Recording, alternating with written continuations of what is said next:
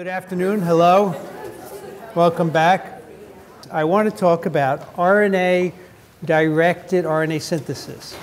And that means RNA synthesis carried out by RNA viruses, which, of course, is carried out by a viral enzyme because cells do not have such enzymes. And just to put this in perspective, I want to give you a little history of RNA. Tobacco mosaic virus was first crystallized in 1935. Remember, that was the first virus discovered at the end of the 1800s. And so a lot of people began to work on it as a model system. It was easy to grow a lot of it. So in 1935, crystals were grown by Wendell Stanley. And in 1930, at the time, we couldn't solve structures by X-ray crystallography. They were too big. We didn't have the computational power. That came later. But in 1936, those crystals were found to contain about 5% RNA, and no one at the time knew what that meant. What was the RNA doing there? In 1944, DNA, of course, was shown to be the genetic material using bacteria as an experimental system. 1952 was the Hershey-Chase experiment, which we talked about, showing that DNA is the genetic material of a bacteriophage.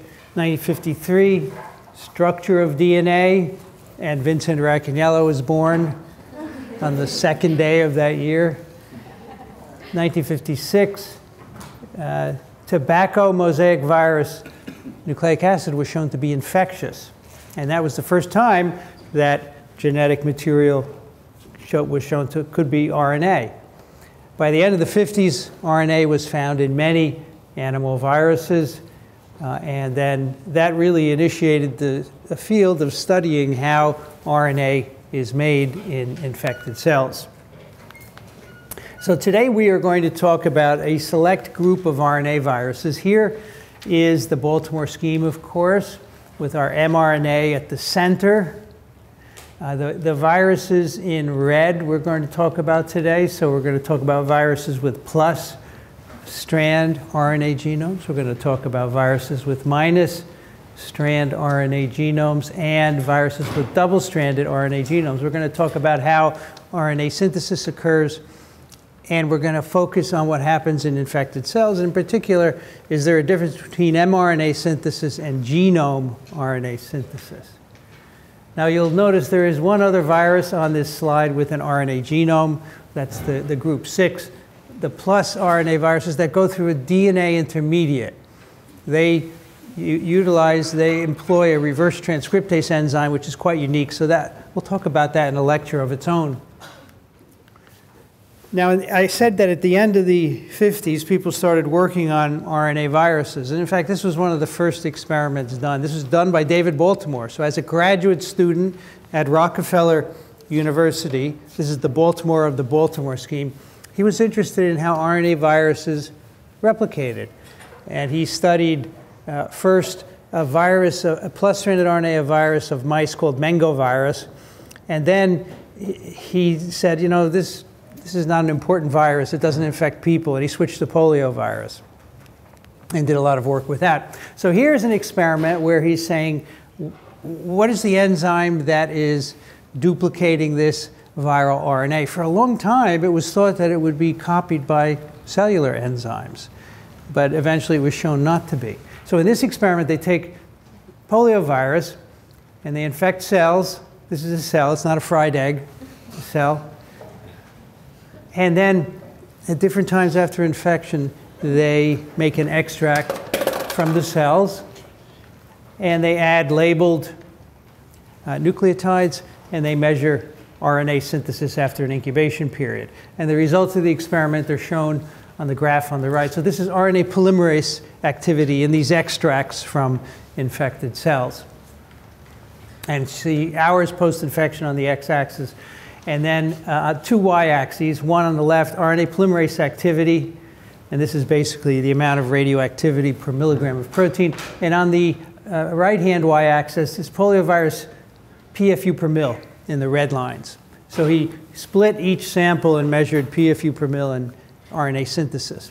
And what he saw was that there was a bit of period where he didn't see any infectious virus produced, or eclipse period, if you will.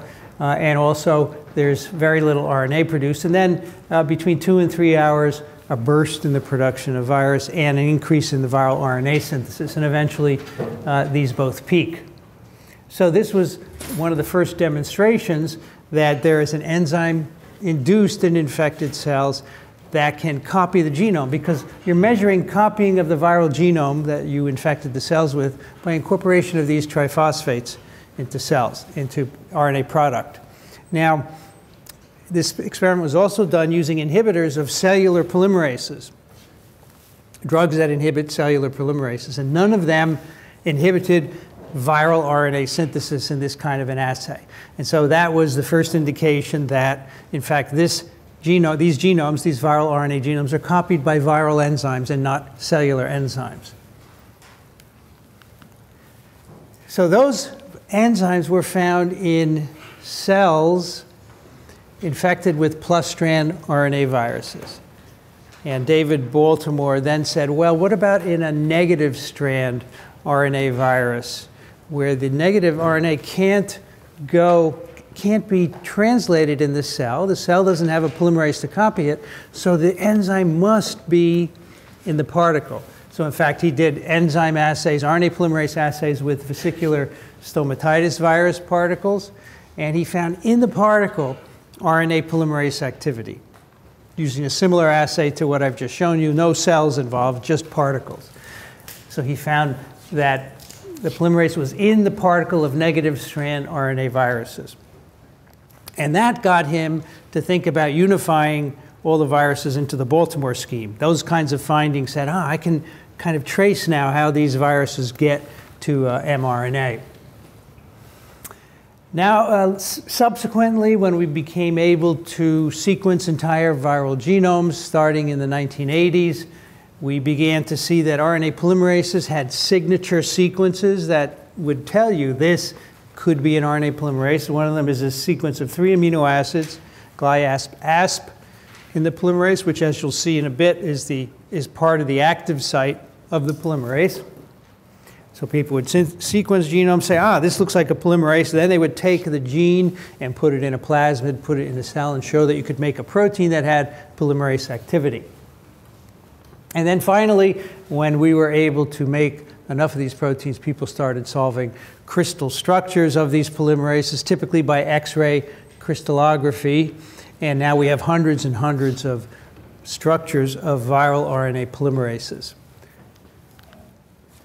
So there's some general rules here that I want to review. Much of this you know, I think, from what we've talked about already. But let's talk about the relationship between RNA and RNA polymerase in the virus particle. So we have minus-strand RNA genomes. These have RNA-dependent RNA polymerase, RDRP, in the particle, and the RNA is coated with protein. And we call that a nucleocapsid. Of course, these envelope viruses have nucleocapsids because the genome protein is a substructure within the envelope. The plus-strand RNA genomes, they don't have RNA polymerase, RDRP, within the particle. And that's because the plus-strand RNA, when it comes in the cell, can be immediately translated. And the RNAs are naked. They are not coated with protein. So these are not nucleocapsids. Now, you can see here, poliovirus, of course, on the left. It's just a protein shell with a naked RNA in it. Flaviviruses have an envelope with a naked RNA in it. So the RNA is naked because it doesn't need to undergo RNA synthesis when it comes in the cell. And in contrast, the negative strand RNA viruses, those genomes have to be copied into mRNAs, so they need to be coated with protein. Of course, there are exceptions for these plus-stranded genomes. I show 2 of them here. The third virus from the left is a coronavirus, which we haven't mentioned yet. We will encounter just a bit in this course. But these are viruses with the longest RNA genomes that we know of, up to 40,000 bases of RNA. And these RNAs are coated with protein in the particle. And they don't have an RNA polymerase. So the plus-stranded paradigm so far is okay, but they are coded with protein, but there's no RNA polymerase. How again does the plus strand replicate its genome? How does the plus strand replicate its genome? Well, the RNA polymerase is encoded in the genome, and it's going to be translated when the plus strand gets into cells. We'll see some schemes of that today. So the coronaviruses have no RNA polymerase. Why they are coded in protein is not clear. It could be that they're so big and the protein protects the RNA. The other RNA viruses are much smaller. We just don't know. And finally, the retroviruses have plus-stranded RNA. They are coded, those RNAs are present as nucleocapsids. They're coded in protein. And there's a reverse transcriptase in the particle. And that is because these genomes, even though they're plus-stranded, do not leave the particle. When it gets into the cell, they remain in a particle, and they are reverse transcribed to DNA. So those are the two exceptions that you're going to have to remember. And we'll talk about retroviruses separately. And then finally, we have double-stranded RNA genomes. And as I told you a while ago, double-stranded RNA can't be translated by ribosomes because it's in a double strand. The ribosomes can't access the plus strand. So there has to be an RNA polymerase in these particles, but the RNA is naked. It's not coded in protein. So let's talk a little bit about nucleocapsids, these elusive structures that confuse you. A nucleocapsid is an RNA protein complex that's a substructure in a virus particle. And here are a couple of different nucleocapsids. The first on the left is the nucleocapsid of vesicular stomatitis virus. This is a negative-stranded RNA virus, so the polymerase is in the particle. The nucleocapsid consists of a single nucleocapsid protein. So on the bottom, they're shown as the purple spheres, if you will. Remember, these are arranged with helical symmetry. All these nucleocapsids interact with each other and with the RNA. On the top is a set of these nucleocapsid proteins bound to an RNA. And the structures of these have been solved. So you can see the nucleocapsid protein has an N and a C-terminal lobe. And the RNA fits into a groove in the middle between the two. And of course, here there are a number of subunits. And to make up the particle, you need many of those. So that's the VSV nucleocapsid. Influenza viruses, their genome is also a nucleocapsid. It is made with helical symmetry as well. And we know the structures of these. There are 8 of those shown at the bottom. Here at the top is a schematic of the RNA, which is the green line, bound to the spheres, which are a nucleocapsid protein. And in the middle is the actual 3-dimensional structure of the RNA protein complex. The influenza RNP is colored, so this is a charge coloring of the protein, and the blue is plus charged, and that makes sense because the negatively charged RNA is binding to the blue regions. And so these are nucleocapsids, and each one is attached to an RNA polymerase, which you can see here. We're going to talk about this in some detail. It's a 3-subunit RNA polymerase, and it's attached to every nucleocapsid. And when this RNA is encoded, goes in the nucleus, as we saw last time, that RNA polymerase goes in with it and will begin to make messenger RNAs. And again, it has to do that because these are negative strands and they can't be copied by the cell. So those are nucleocapsids. Now, the RNA within these nucleocapsids, or even if it's naked RNA, is always highly structured. It's never just a line. And here are some examples of the structures that you can find in RNAs. We will see these throughout the course. On the left, for example, stem loops. These form when there's complementarity in the sequence up and downstream. And you can get base pairing formed. And then there's always a loop left behind. You can have multi-branched loops. You can have interior loops. You can have bulge loops, all sorts of structures. And these can interact through long distances. So for example, these hairpin loops could base pair with another hairpin loop thousands of bases away in the genome. And these structures have functional significance. They're needed for biological activities. In the middle is an RNA structure called a pseudoknot, because as the name implies, it looks like a knot, but it's not really a knot in the sense of a piece of string tied into a knot. A pseudoknot is a stem loop where the bases in the loop can base pair with sequences just downstream of the stem. And that's indicated on the top there by those dotted lines. And so effectively what happens is the loop will base pair with these downstream sequences. The second panel shows you the effect of that. So you have a stem, and then the loop is base pairing. So you get a structure folded in on itself. And the bottom is actually the way it looks. And the top right is the structure of this solved by structural methods. And if you look at this in the right way, it kind of looks like a knot, even though, as I said, the RNA doesn't actually tie into a knot. That's why it's called a pseudoknot. And we'll encounter these in viral genomes. They happen to be important for various activities involving polymerases. So let's now talk a little bit about the rules for RNA synthesis, which is, as far as we can tell, are universal. So that's an RNA molecule, of course, which is not drawn in any realistic way because it's just a squiggly line. But let's use that as an example. First, when you copy an RNA genome, you have to copy it from end to end. You don't want to lose any bases, because if you do, you're going to lose genome sequence, right? That's the problem we have at the ends of our chromosomes.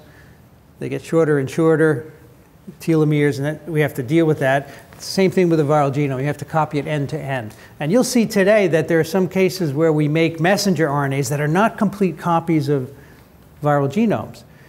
And we always have to find out a way to get those sequences back. The other is that the mRNAs have to be produced that can be translated by the cell's ribosomes. Of course, we know this already. But these are two essential rules. You have to copy the genome from end to end, and you have to make mRNAs that can be translated. The genome in the mRNA for some viruses is the same thing, and for other viruses it's very different. And today you'll see examples of that. RNA synthesis begins and ends at very specific places on the template. And here in the top is a generic example of a template being copied by an RNA polymerase. And there happens to be a primer there that is initiating synthesis. These polymerases, in some cases, they can initiate synthesis de novo, which means they don't need a primer. And cellular DNA-dependent RNA polymerase, the enzyme that makes mRNAs in our cells, that is a primer-independent enzyme. Doesn't need any primers. But sometimes the RNA polymerases we'll talk about today do require a primer. It really depends on the virus. Besides the polymerase, you need other proteins. You need viral proteins. You need cellular proteins to carry out RNA synthesis. And these enzymes mostly require a template for most of their work. So we say template-directed incorporation of NTPs. And these are made in a 5' to 3' direction, of course. Synthesis is always 5' to 3', but the template is always read in a 3' to 5' direction. So these molecules have a directionality imposed by their chemical structures, and that's reflected in making the product and copying the template. So I said most of the time the synthesis is templated, which means there's an RNA and the polymerase copies it to make a faithful copy. There are some examples of non-templated RNA synthesis. We'll see some of those today, where bases are added to a product that are not in the original template. There are a couple of very interesting examples of that we may get into later on. So the initiation step shown here, two modes of initiation of RNA synthesis: de novo or primer dependent. Some enzymes don't need a primer and some do. So here at the top, de novo initiation, we have a template, green RNA template. There are a couple of bases at the 3' end shown here as N1 and N2. The enzyme will grab the 3' end, the polymerase, and put down the complementary base to that very 3' base. It doesn't need a primer. It can start at the very end and start copying and start adding bases to the product. Many polymerases require primers. In some cases, they're protein-linked primers. We'll see an example today of a primer that's protein-linked, in which case you have a protein on which a base is added, 1 or 2 bases, and that serves as a primer for RNA synthesis. And sometimes, as you'll see today, the primers are capped. cellular mRNAs and many viral mRNAs have 5' caps on them. This is an inverted base structure, a 5 to 5' linkage instead of a 5 to 3. It's important for translation, and many viral polymerases require primers that are capped, like this very structure shows here, a cap and a short primer that will be complementary to the template. So that's primer independent or de novo priming and primer dependent priming. The way that nucleic acids are made, whether it be RNA or DNA, both have a similar underlying mechanism, which is called the two-metal mechanism of polymerase catalysis. And that's shown here. This is using DNA as an example. You can see there are T's instead of U's, but the principle is the same. Here on the right is the template strand with the 3' at the top and the 5' at the bottom. And of course, we have the ribose sugars interspersed with phosphate bonds. And then there are bases, of course, attached to the sugar, which base pair with each other. And here's a product strand being made. We've got the first and the second bases already added, which of course are complementary to the bases on the template. And here is the addition of the third base in progress. This is a reaction catalyzed by the polymerase. It enables this to happen. You add a triphosphate. So the T that's being added here is coming in as TTP, thymidine triphosphate for DNA, or uridine triphosphate. This addition reaction is catalyzed in the active site of the polymerase. And the active site is characterized by having 2 amino acids, typically ASP, part of the GDD sequence, that coordinate 2 magnesium metals, 2 magnesium ions shown here. And these help to carry out the addition of the base. You can see they're catalyzing the nucleophilic attacks that will remove 2 of the 3 phosphates, leave you with 1, and join the new T phosphate to the existing A oxygen there. So there's 1 magnesium, the second magnesium, and you can see aspartate A is holding that first magnesium in place, and aspartate C is holding the second. So that's the two-metal mechanism because of those 2 magnesium metal ions here that are holding the reaction products in place while the protein is carrying out the synthesis. The same reaction happens with DNA and with other enzymes involved in nucleic acid polymerization as well. So our first question here is, which is a universal rule about RNA-directed RNA synthesis? A, RNA-dependent RNA polymerase may initiate de novo or require a primer. B, RNA synthesis initiates randomly on the RNA template. C, RNA is synthesized in a 3 to 5' direction. D, RNA synthesis is always template-directed. So, of course, the answer is A. The polymerase may initiate de novo or require a primer. Everything else is wrong. It doesn't initiate randomly. In one of these previous slides, I said it initiates and terminates at very precise sites on the template. It's not 3 to 5' synthesis. Copies the template 3 to 5', but it synthesizes in a 5 to 3. And it's not always template directed. It's mostly, but sometimes there's non-templated RNA synthesis, as I pointed out in one of the slides. Now, when we were able to sequence polymerases, we found some remarkable relationships. There are 4 different kinds of nucleic acid polymerase. No more, no less. We have RNA-dependent RNA polymerase, which we're talking about today. We have RNA-dependent DNA polymerase, reverse transcriptase, which we'll talk about next week. DNA-dependent DNA polymerase, and DNA-dependent RNA polymerase. So DNA replicates our genomes, and DNA-RNA makes mRNAs. And when these were all sequenced, they all have very conserved structures, and the sequences are very similar as well. In fact, these brown bars represent the amino acid sequences of all 4 of these polymerases. And the conserved regions are shown in colors. You can see there's red marked A and green marked B, etc.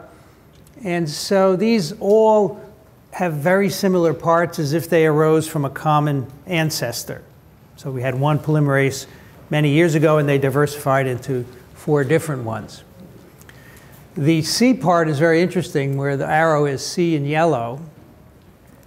That forms, as you'll see in a moment, the catalytic, or part of the catalytic site of these enzymes. And that is where you will find some of these conserved motifs like GDD, GlyAsp-asps, which coordinates the magnesium ions that I showed you just before. In other polymerases, the coordinating amino acids are slightly different. It's just an asp and reverse transcriptase, and the polymerases of segmented negative strand viruses, and it's GlyAsp-asin in minus strand RNA viruses with single genomes. All right, the exact sequence is not important to you. The key point is that these residues coordinate the magnesium ions. Now, we have the most information about RNA polymerases from poliovirus-like viruses. The family name is picornaviruses, and besides poliovirus, many other polymerases in that family have been solved at the structural level. There are hundreds. So I just want to show you some interesting aspects of the poliovirus structure. So here is the actual 3-dimensional structure of the poliovirus RNA polymerase derived by X-ray crystallography. These are relatively small proteins, so they don't lend themselves well to cryo-EM. It's mainly by X-ray crystallography, but it has been easy to do lots of these structures for different viruses. And all of these polymerases, all 4 classes shown at the bottom, they all have been described as looking like a right hand, which is right there, with fingers and a palm and a thumb domain. And so I've colored it to match the protein. The palm domain is in yellow. In fact, those are the 2 aspartate residues. I showed the side chains on them. That's where the magnesium ions are held, and that's where catalysis is happening. So that's the palm, or part of the palm. And then the fingers here on the left, people call them index, middle, and pinky fingers because they're very specific parts that refer to those. And then on the right side is the thumb. And as you'll see in a moment, this analogy is good because the palm is where the template is going to go, and it kind of cradles the whole reaction in it. So again, when you align these 4 different kinds of polymerases, and they all look like right hands, the active site, part of the active site is here in yellow, these 2 beta strands, and that's where, for poliovirus, there's the GDD. All right, so that is a ribbon diagram of the polymerase. Let's take another look. These are 3 different diagrams that I made, which show the surface. Now, we filled in the surfaces of the atoms, so you get a better idea of the volume of the polymerase. And so here on the left, we're looking at the top of the polymerase. The thumb domain is here on the right, and the fingers are on the left. You can just see the yellow.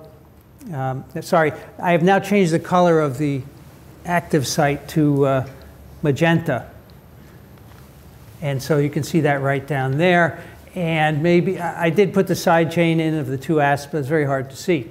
So that's the active site. And you can see it's buried in the polymerase. The polymerase kind of cradles around it. And here is a template product nucleic acid going through it. The template goes in the top of the molecule. So that strand, it's colored wrong for RNA, I know that, but I couldn't get the greens to look different enough for you. So there's the product in green, but the template is in cyan, and that's going in through the top. So the template for this polymerase goes in the top of the molecule, and then it hits the active sites and makes a right-hand turn and goes out the front. And I think you can see that in the middle diagram where there is, we're now looking at the front of the molecule. We can see the product template coming out the front, and the template is going in the top, makes a 90-degree angle, and comes out the front. And so what happens is the template goes in, it passes over those catalytic residues, and the triphosphates are added to them. And of course, the enzyme plays a role in that. By amino acid residues hold the template in place, they hold the triphosphate in place, and the magnesiums allow the reaction to occur. And the way this occurs is very interesting. All 4 triphosphates go in very quickly when there's a template in there, and only the right one makes the bond. But it's so fast that you would never notice that. So again, the template goes in the top. It passes over the active site. It's made double-stranded. Then what comes out is a double-stranded product. You can see that in the middle going in. Again, template top coming out in the front. You can see the helix with now the product strand is in green. And if you look on the back of the enzyme, that's the view on the right. That's quite interesting. This is a little hole in the back, and that's where the triphosphates go in. So the template comes in the top, and the triphosphates go in the back. And this red thumb or protrusion here helps to coordinate the triphosphates coming in. And they come in there, and they're right in the active site, and they can then be added to the growing chain. So this is just one of the many polymerase structures that have been solved. But those are some of the basic principles that emerge, that this area where the catalysis occurs is a protected area in the middle of the enzyme, made by this hand folding around it. So that's the polyo-RNA-dependent RNA polymerase. I want to show you one feature of this that was revealed by the structure, which is really neat, and that is why the enzyme will only use NTPs. It will not put DNTPs into the product. It takes an RNA template and adds an RNA product, makes an RNA product. It will not make a DNA product, and the reason is shown here. This is a structure of UTP bound to the polymerase. And so here, of course, is UTP, 2 hydroxyls. TTP would only have 1, deoxyribonucleic acid. There's no hydroxyl there. Here's the UTP in the crystal structure of the polymerase. All these chains around it are side chains. This is in the active site here, the 2 aspartates at the bottom, 328 and 329 in yellow. Those are going to coordinate the magnesium ions. So this UTP is in here, ready to be added to the growing chain. And the neat thing is that a lot of hydrogen bonding is occurring with this UTP and surrounding amino acids. These are various amino acids of the polymerase. And this one in particular is essential. D238 forms a bond with this 2' hydroxyl. If it's an H, doesn't form the bond and doesn't sit there in the active site. And that's the reason why the enzyme uses NTPs and not DNTPs, because of the need to form this 2' OH. In other enzymes, people can change this amino acid and change the ability of the enzyme to add DNTPs instead of just NTPs. So that's just a detailed molecular look, very short, of the polymerization. There's a lot more information, but I don't want to give that to you. It would be too much. I want to now look at the bigger picture, the overview. Back up and look at what goes on in cells and look at the strategy of polymerization. So we're first starting with plus-strand RNA viruses. I showed you the polymerase of poliovirus.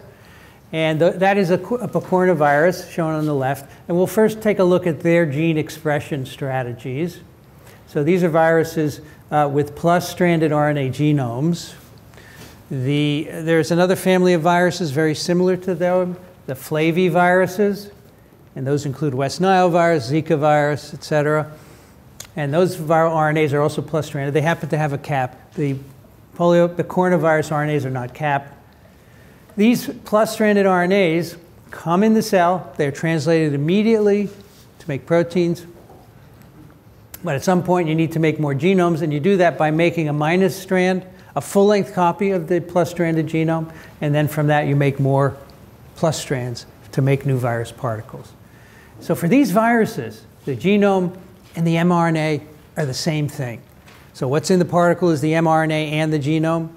And what's made in cells, whether it be mRNAs or genomes, they're exactly the same. They're all full-length copies of the genome. They're plus-stranded. They're mRNAs.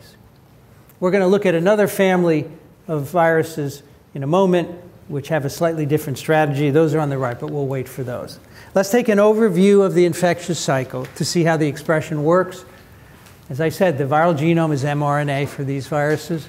Poliovirus binds a cell receptor, as we saw last time. The RNA comes out of the capsid during endocytosis, catalyzed by the receptor, and then the RNA ends up in the cytoplasm. Now, for every group of viruses we talk about, I want you to think about where the genome needs to go in order to initiate replication. And I'll tell you where that happens for each one. Why don't you remember it, because I think it's really important to give you a picture of the cycle. For these viruses, the cytoplasm is the destination, because these viral genomes are mRNA, and the cytoplasm is where the mRNA is going to be translated. We show ribosomes engaging the RNA, proteins are being made, and eventually new virus particles. So some of these proteins are structural proteins that go to build a new particle. And some of the proteins that are made include the RNA polymerase, which is needed to make more genomes. So the plus strand RNA that comes in is not only translated, but it eventually is copied to make more RNAs. It goes from a plus to a double-stranded RNA. Remember that double strand coming out of the polymerase.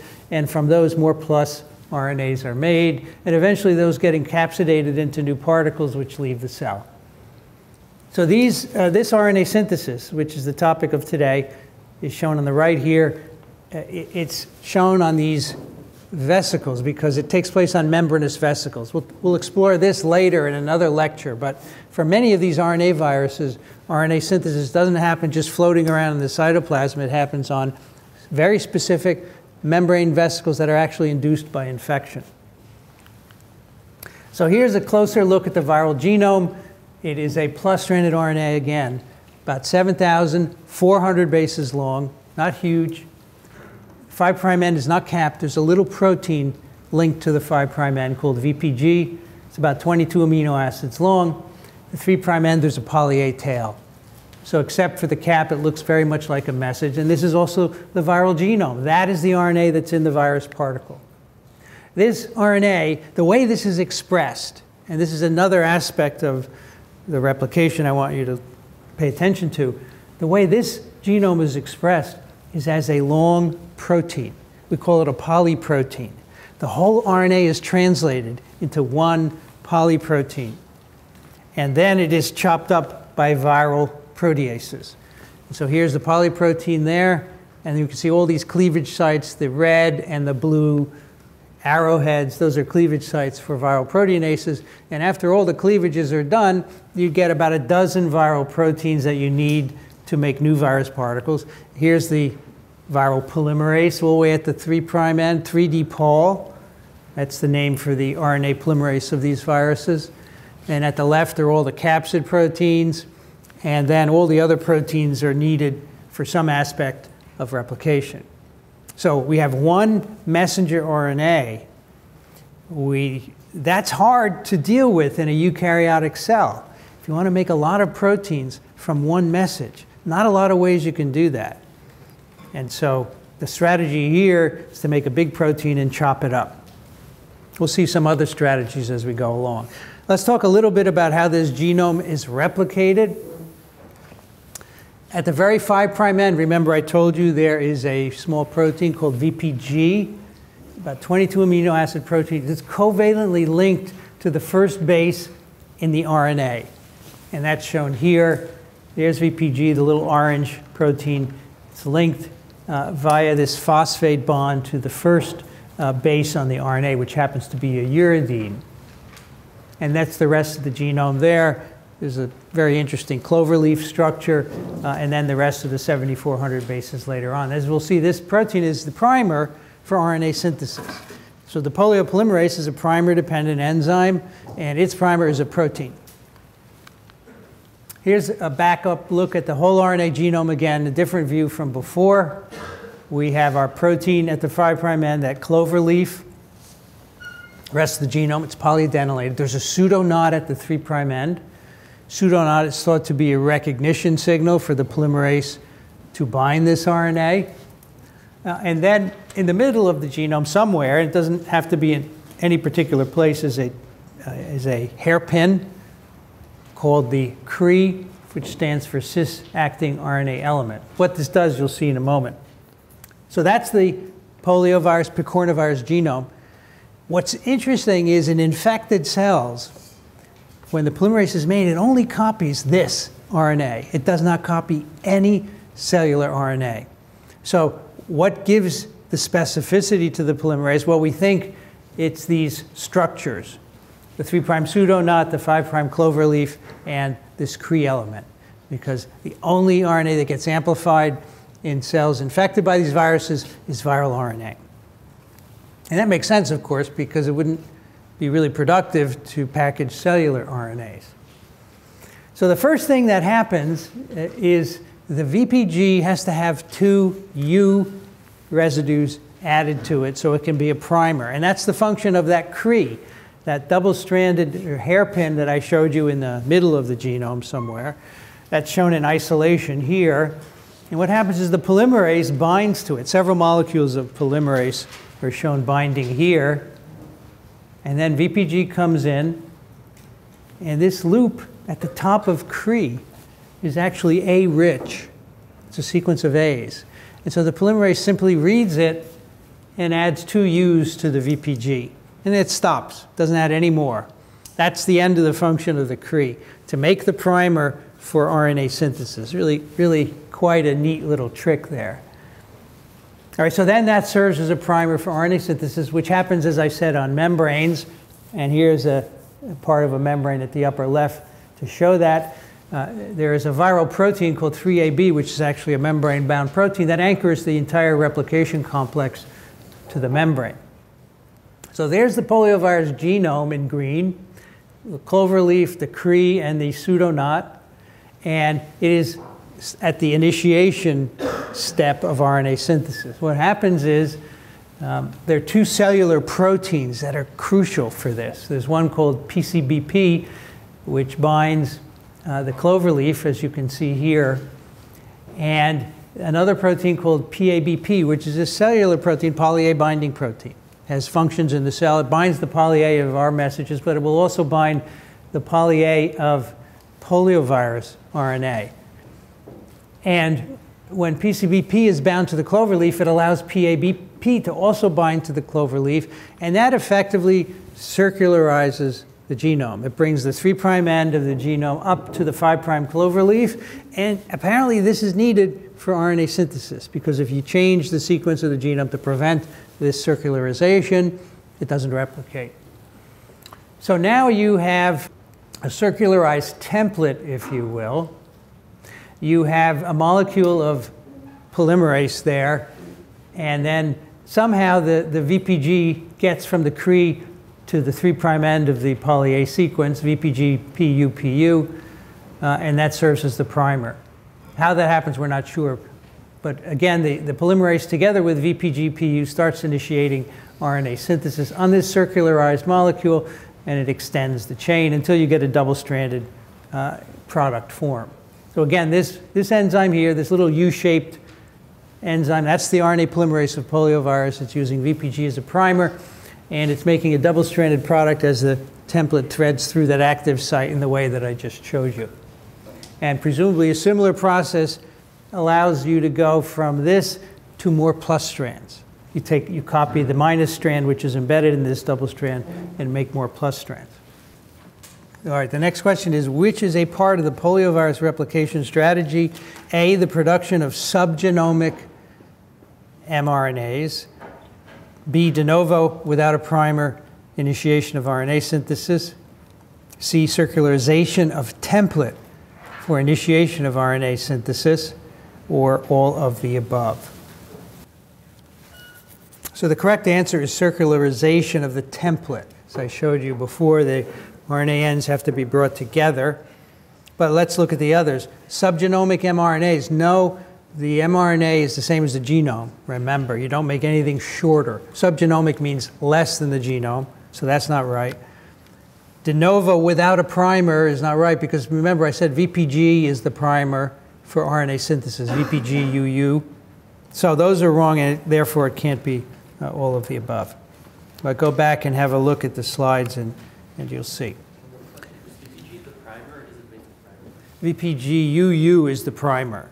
So VPG starts off just the protein. The polymerase adds 2 U's to it on the Cre sequence. And then that acts as the primer. The 2 U's hybridize to 2 A's on the poly-A tail of the template. All All right, so we looked at this strategy where you have a single plus strand RNA genome. You make a big protein. There's another set of viruses called alpha viruses. We have not encountered these, but we will a bit throughout this course. My favorite is chikungunya virus, which we'll talk about later. These have plus strand RNA genomes. They're naked in the particle. They're enveloped particles. But they are not simply translated into a long protein. When these viruses infect cells, part of the genome is translated, but not all of it. And part of the genome that is translated goes to make the polymerase, which then makes a negative strand copy. And then, from that negative strand is made a subgenomic mRNA.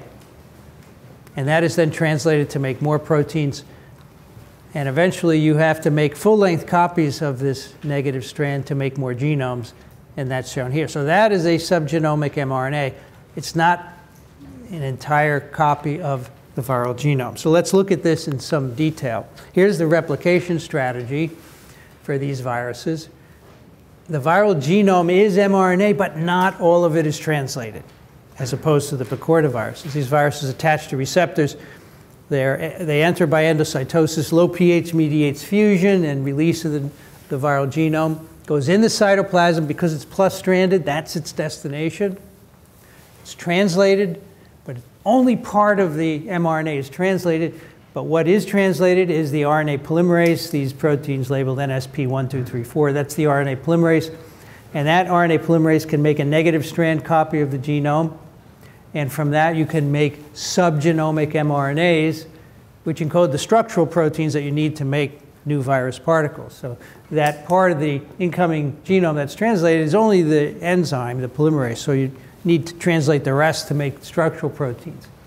And those will eventually give rise to new virus particles. But in the meantime, you have to make more genomes.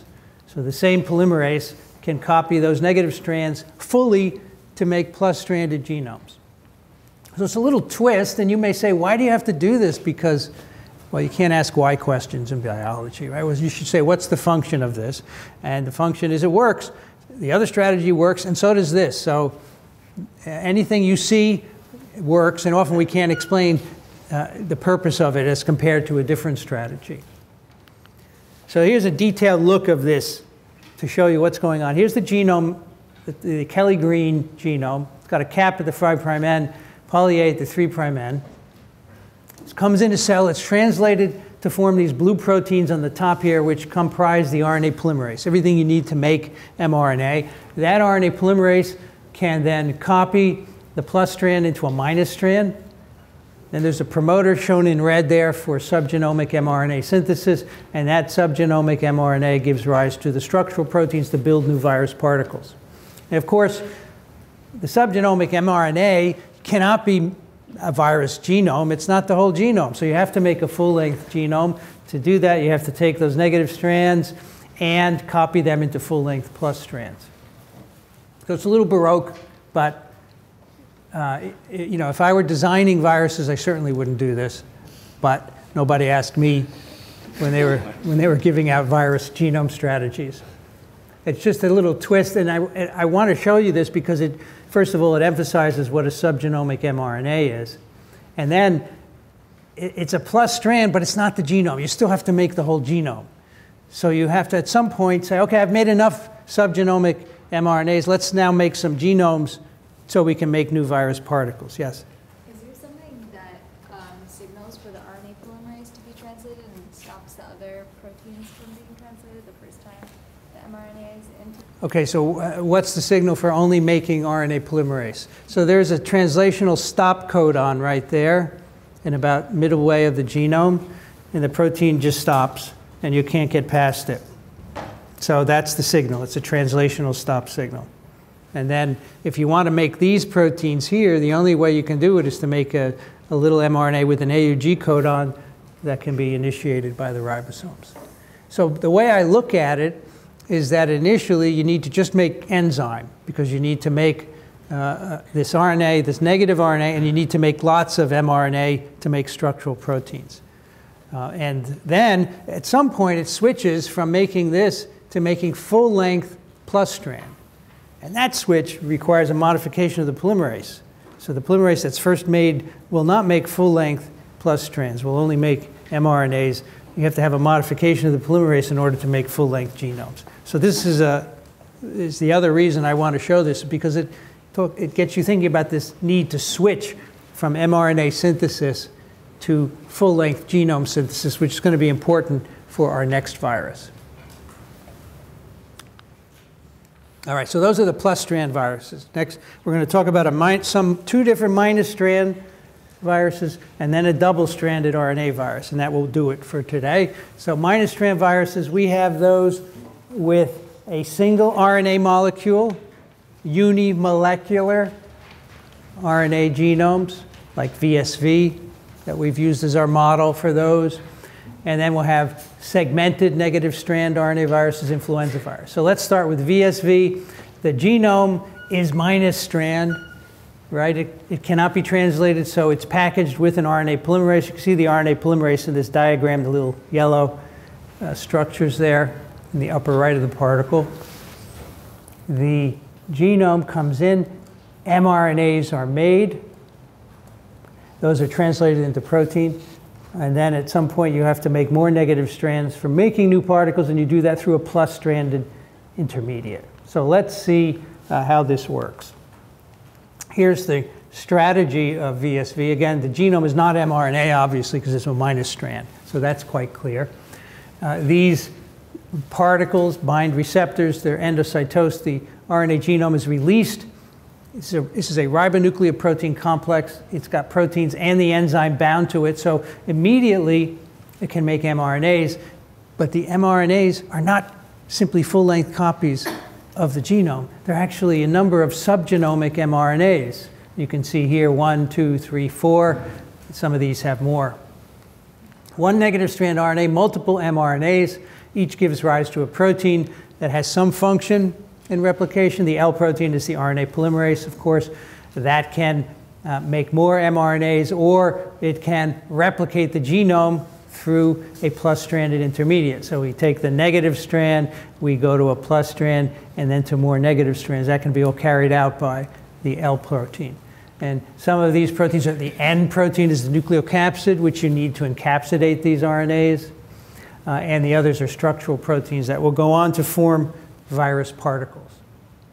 So when the genome is not mRNA, like here, there must be a switch from mRNA to genome synthesis, because initially when you infect, you have mRNAs made, but that's not going to get you new viruses, because those mRNAs are just little pieces of the genome. At some point, you have to switch to making full-length RNA. So that's what I'm talking about, the switch to full-length genome synthesis. Remember, these are bullet-shaped particles where the RNA is encapsulated. RNA N protein complexes arranged in helical structure.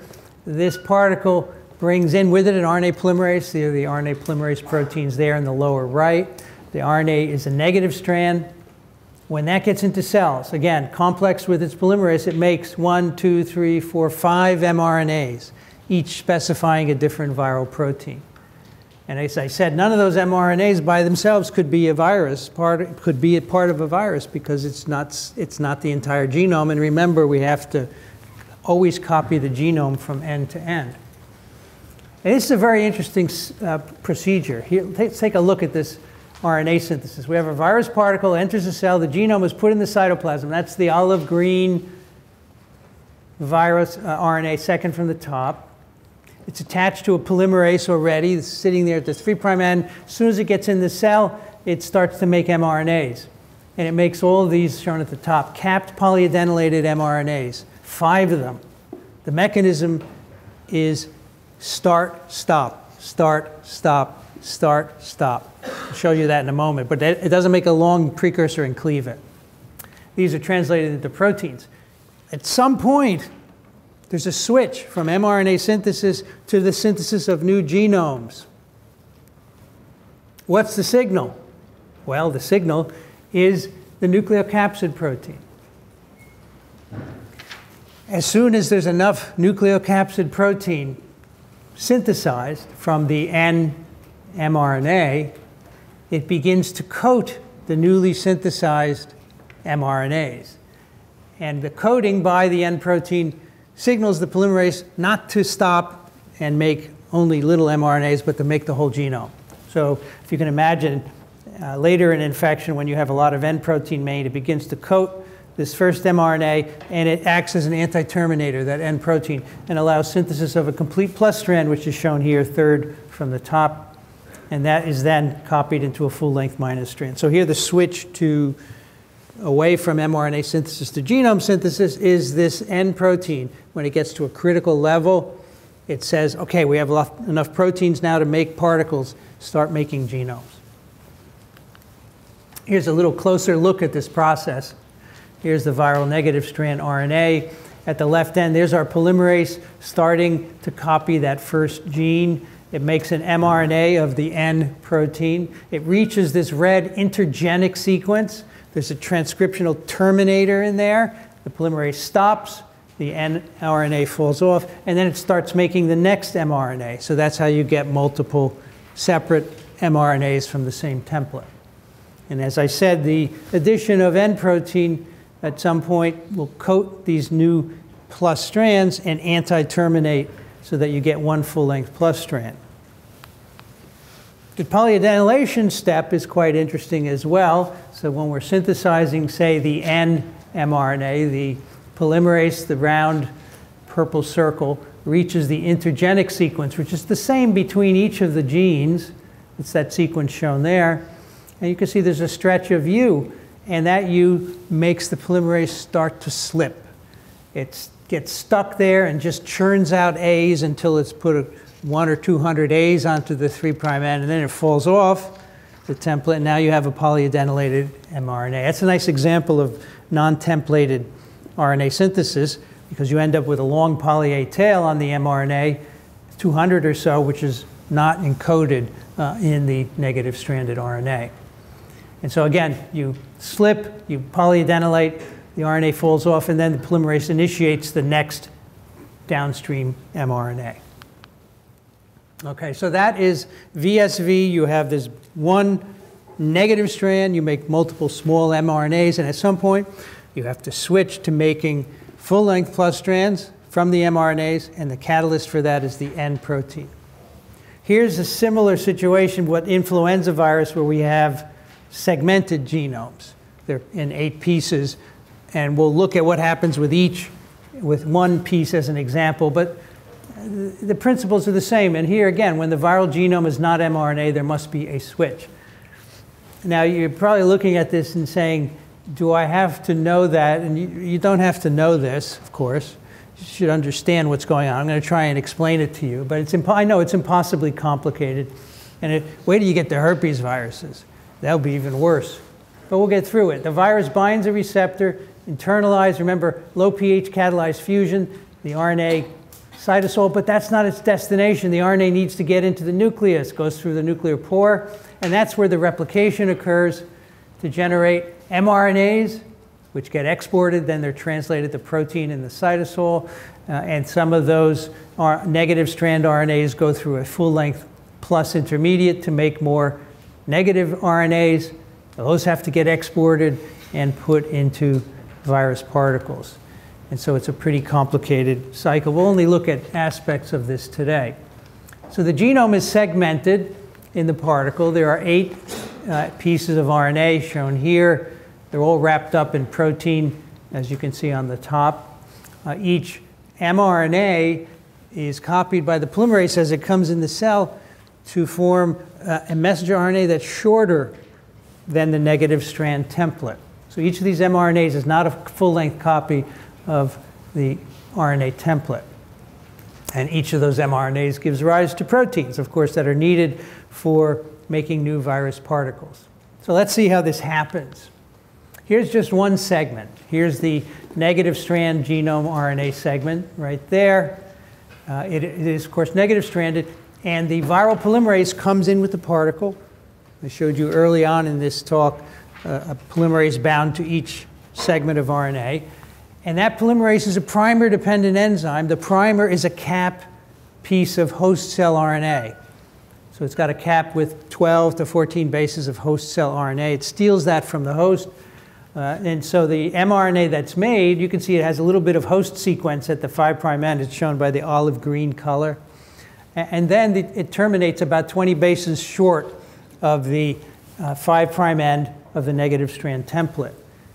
So that's an interesting mRNA. This happens for each segment, of course.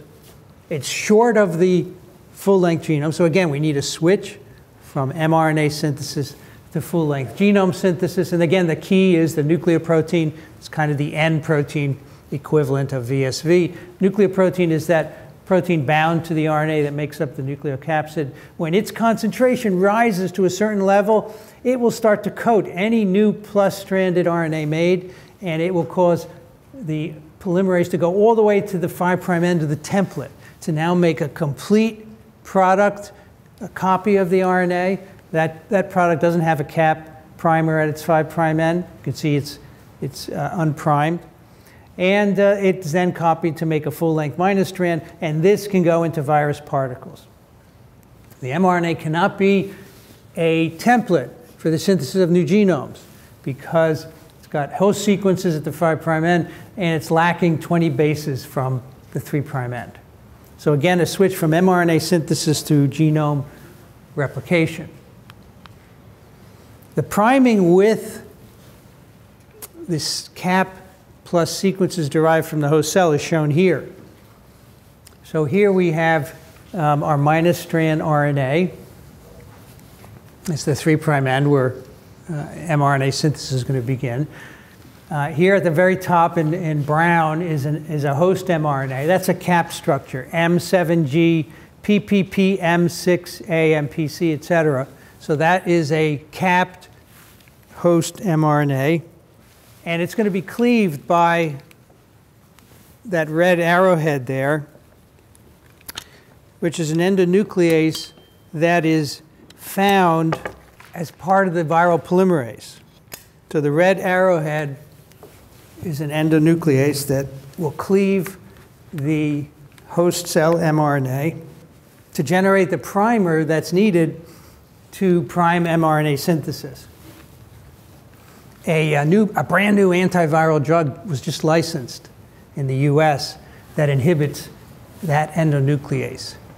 And so you can use these as targets because these don't exist in the host cell. All right, so that cleavage generates the primer. The primer is used by the viral polymerase to prime synthesis of mRNA. That's the bottom step here. Here's the primer in brown derived from the host cell message. It's now priming synthesis of an mRNA. So that's the mRNA down there. That's how this is made. It's by priming using primers stolen from the host cell. All right, what about the other end, polyadenylation? Here's the polymerase of influenza virus. What we know is that the 5' end of the template seems to be attached to the enzyme. The 3' end is threaded through the active site, which is this red oval there with the white one on top of it. As it's threaded through, the mRNA is made. That's the green molecule with the cap. So imagine grabbing this 3' end and pulling it through the active site. And as it moves past the active site, the mRNA is made. Near the 5' end of the viral RNA, the negative strand segment, is a stretch of U's. And when those get through the active site, the template can't move anymore because the 5' end is attached. You can keep tugging on it, but it's not going to go anywhere. So then the polymerase starts to churn out. It slips. It starts to churn out lots of A's. And that's how it makes a poly-A tail. Very much like the VSV situation. Except here the template is anchored, and that's why this stuttering occurs. So the result is a message with a cap derived from the host cell and some sequences, 12 to 13 bases, and then it's polyadenylated. So that is the influenza virus scheme for genome and mRNA synthesis. We have another question, which is how are influenza virus and VSV RNA synthesis similar? A, the switch from mRNA to genome RNA is controlled by an RNA binding protein, N protein. B, polyadenylation occurs at a short stretch of U residues. C, viral mRNAs are shorter than minus genome RNA. D, all of the above. Okay, the answer is all of the above. So the switch is controlled by an RNA binding protein. That's correct. Polyadenylation occurs at U residues by slippage, and the mRNAs are shorter than the minus strand genome. All right, the last virus we're going to consider are the double-stranded RNA viruses, where the genome is double-stranded RNA, and this cannot be translated, so it has to be made into a messenger RNA that gets translated into protein, and then to replicate that same messenger RNA just simply made double-stranded, as you will see. So here's the scheme of the infection of a cell. The viruses bind receptors, and remember, as they move into the endosome pH drops, and they fuse with lysosome, and the enzymes start to digest away the outer shell, and that allows the inner shell to penetrate into the cytosol, and that's the destination. But the cool thing here is that the mRNAs never leave the core of the particle. They never go out. The double-stranded RNAs never go out into the cytosol. They remain in the core, which is where the RNA polymerase is, and it makes mRNAs in the core, and they come out of the turrets of this particle. You can see the squiggly mRNAs coming out there. Those mRNAs are made into proteins. Proteins are used to build new virus particles, which encapsulate some of those mRNAs. So here we have a new virus particle with single-stranded mRNAs. That particle also contains the RNA polymerase, so the mRNAs can be made double-stranded, and eventually they can mature and leave the cell as new virus particles. So the viral genome is not mRNA. So I asked, where is the switch to genome synthesis? Well, here, when you encapsulate this particle with mRNAs, then you start making genomes. That's the switch to genome synthesis. So this is unique because the genome never gets out of the capsid, and in the capsid is where the RNA polymerase resides. I think it's the strategy, the reason for keeping the double-stranded RNA in the capsid is to shield it from the innate immune response, which would detect it if it were in the cytosol and mount an antiviral response. And I think this evades that very nicely. So there's the virus particle on the left with the two shells. As this moves to the endosome, the outer proteins are first removed. You can see that middle protein, infectious subviral particle. And then the core has the outer shell removed entirely. That's what penetrates into the cytosol, and that is double-stranded. That core has the polymerase in it, and it makes mRNAs that come out through these turrets at each five-fold axis of symmetry. So here, the scheme on the bottom, double-stranded RNAs, each making a single mRNA that gives rise to a variety of proteins needed to make more virus particles. We think that the RNA polymerase is actually anchored below each turret, below each five-fold axis of symmetry. And that's based on this image of a particle, one of these double-stranded RNA virus particles, in the act of making mRNA. So this is a cryo-EM study of particles making mRNA. And here on the right, you can see one of the turrets at the five-fold axis. The RNA is snaking through it. So this would be mRNA coming out of the particle. We think the polymerase is just below the turret at each five-fold axis of symmetry. Now, does anyone remember how many five-fold axes of symmetry there are in an icosahedral particle? Thank you. 1 year, no one knew. It was very sad. 12. And in fact, we don't know any double-stranded RNA virus with more than 12 segments. So we think there's one segment per five-fold axis. That's where the polymerase is. The RNA is made right there, and it comes right out through that. We've talked about RNA synthesis in 3 classes of genomes, plus, minus, and double-stranded RNA. I'd like you to understand the polymerase basics, where RNA synthesis begins, the differentiation between genome replication and mRNA synthesis, and the addition of poly-A. And for the classes of viruses that we talked about, the plus, the minus strand, and the double-stranded RNA. So when we come back on Monday, we'll talk about transcription, which is something that happens when DNA viruses infect cells.